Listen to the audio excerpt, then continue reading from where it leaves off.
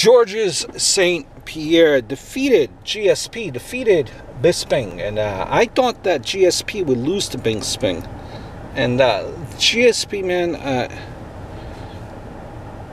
I just don't see him fighting again. I mean, listen, I think still the sport has passed him by, and Bisping was kind of the perfect improbable storm to kind of win a belt from.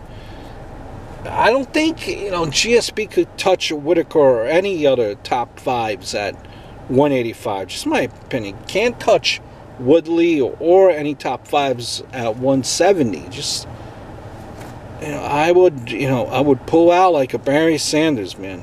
I don't know. He said that he has more fights in him and wants to defend the belt. Now, if that's the case, I know it's 5 or 6 years too late, but I think we got GSP, versus Anderson Silva in the future. It's like Floyd versus Manny, both older, not in their primes, but still would be a great fight. Much better than Floyd and Manny, of course, though. Yes, and GSP won. He's made a lot of money. He looked tired halfway through the second, but it was with Bisping. It was apparent though that his cardio had him. He didn't have the cardio.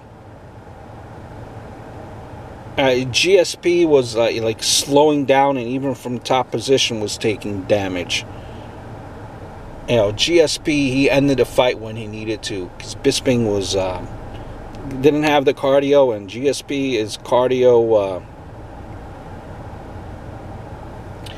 and his cardio was winding down, and Bisping, he had absolutely nothing left, and GSP was at that point too, so he ended it when he had to. Hope all is well. Look forward to speaking to you soon.